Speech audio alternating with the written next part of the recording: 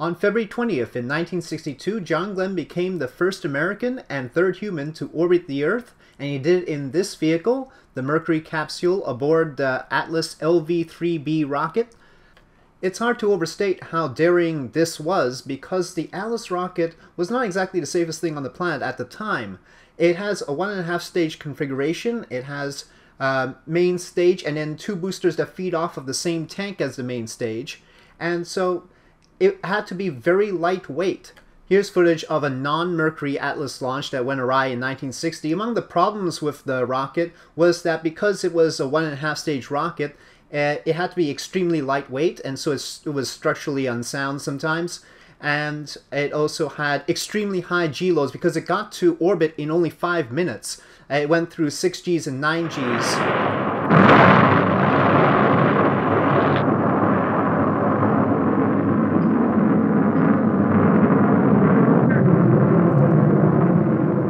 It also had combustion instability, which might have been what happened there. It had issues in Mercury-Atlas 1 where the capsule was just too heavy for the lightweight body and actually collapsed it a bit. And this is Mercury-Atlas 3 where the guidance system went awry and couldn't do the pitch and roll program. And so it essentially became ICBM aimed at Florida.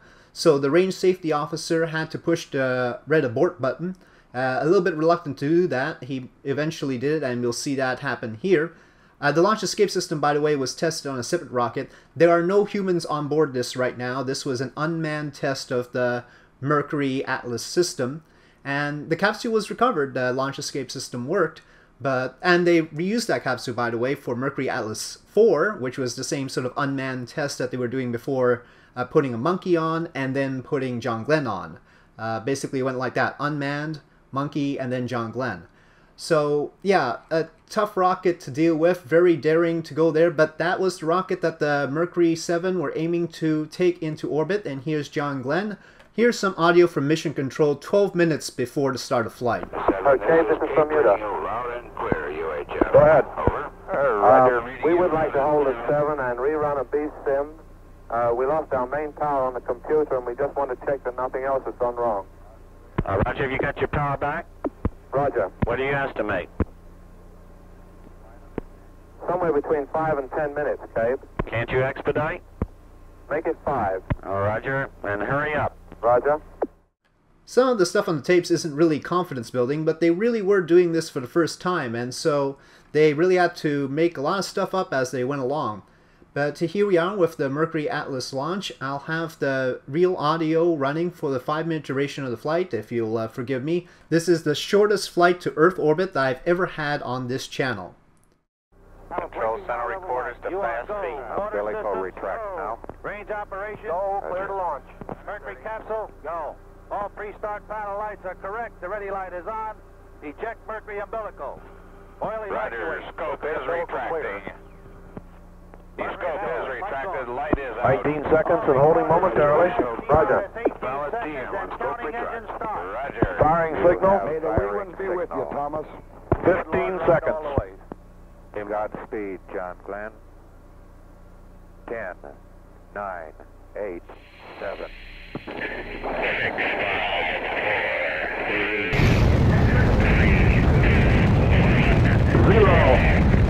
5, 4, 3, 0. Roger.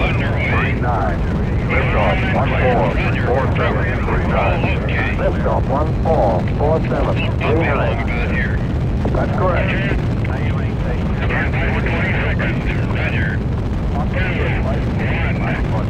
Stop is running good. Roger. Systems is go.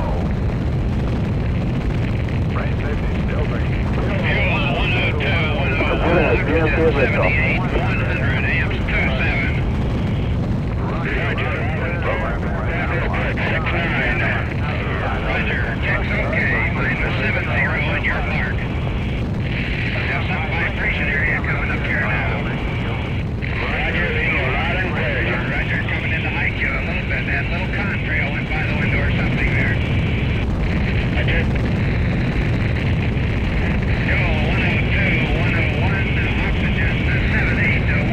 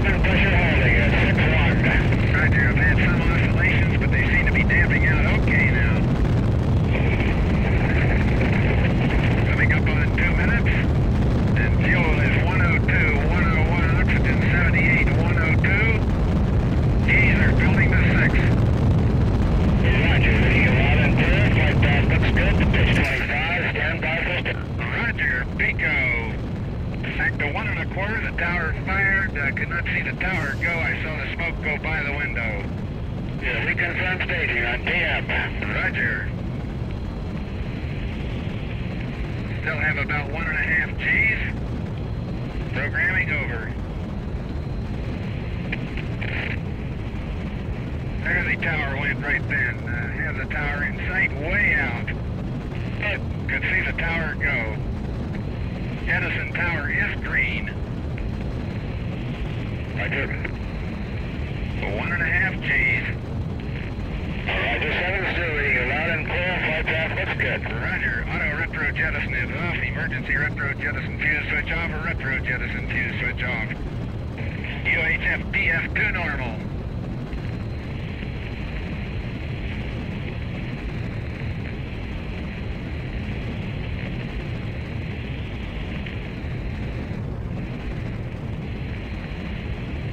Flight path looks good, steering is good. Roger, understand everything looks good. He's starting to build again a little bit. Roger. Friendship 7, Bermuda Asha. Roger, Bermuda, stand by. This is Friendship 7, fuel 103, 101, oxygen 78 to 100. All voltages above 25, amps 26. Roger, still reading a loud and clear. Flight path is very good. Pitch -3. Roger.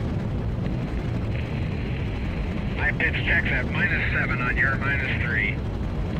Roger, 7.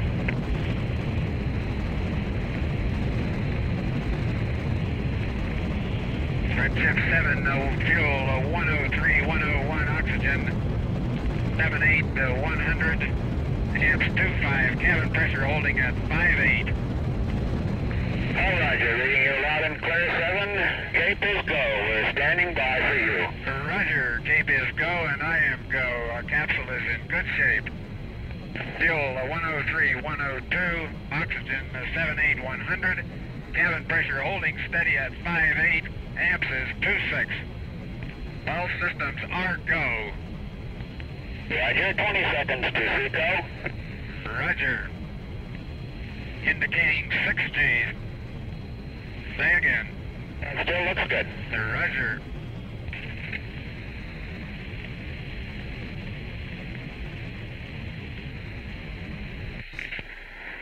Seco. Positive grades fired. Okay. Roger, Steph. Roger, 0G, and I feel fine. Capsule is turning around. Oh, that view is tremendous. Roger, turnaround has started. Roger, capsule turning around, and I could see the booster during turnaround just a couple of 100 yards behind me. It was beautiful. Roger, 7. You have a go. At least 7 orbits. Roger, understand go for at least 7 orbits. And we're all set. This is very comfortable at 0G. I have nothing but very fine feeling. It just feels very normal and very good. Friendship 7, stand by for retro sequence times. Roger, ready to copy. And so there you go. That's how John Glenn made it to orbit, up to 6 Gs at the end of the booster stage and reaching about 9 Gs at the end of the main stage. So a pretty rough ride for him. But here he is, and let's hear some of his observations in flight. This is Friendship 7. The head movements cause no sensations whatsoever. Feel fine. Reach test, I can hit directly to any spot that I want to hit. I have no problem reaching for knobs and have adjusted to 0G very easily, much easier than I really thought I would. I have excellent vision on the charts, no astigmatism or any malfunctions at all. This is Friendship 7, having no trouble at all eating, very good. In the periscope I can see the brilliant blue horizon coming up behind me, approaching sunrise, over. Roger, Friendship 7, you're very lucky. You're right, man, this is beautiful. This is Friendship 7, I'll try to describe what I'm in here. I'm in a big mass of some very small particles that are brilliantly lit up, like they're luminescent. I never saw anything like it. They're around they're coming by the capsule, and they look like little stars, a whole shower of them coming by.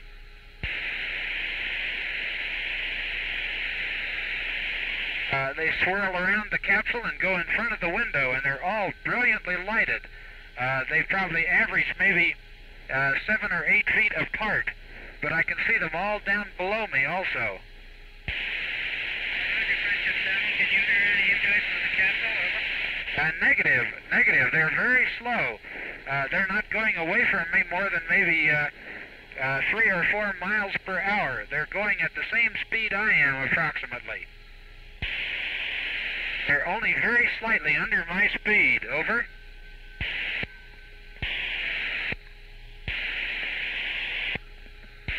They do have a different motion, though, from me, because they swirl around the capsule and then depart back the way that I am looking. Are you receiving? Over.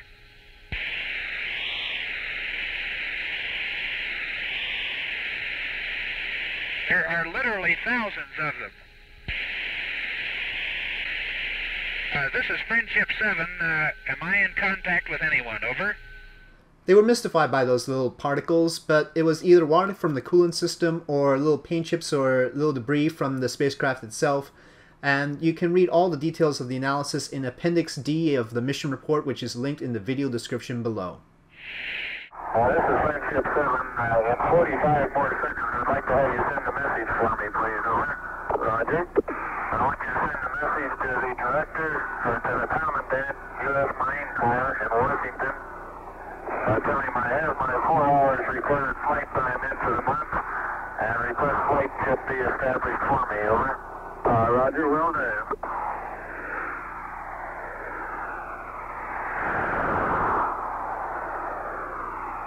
Think they'll pay it? I don't know. We'll find out. Roger. Is this gliding time or rocket time? Later now, buddy. Roger.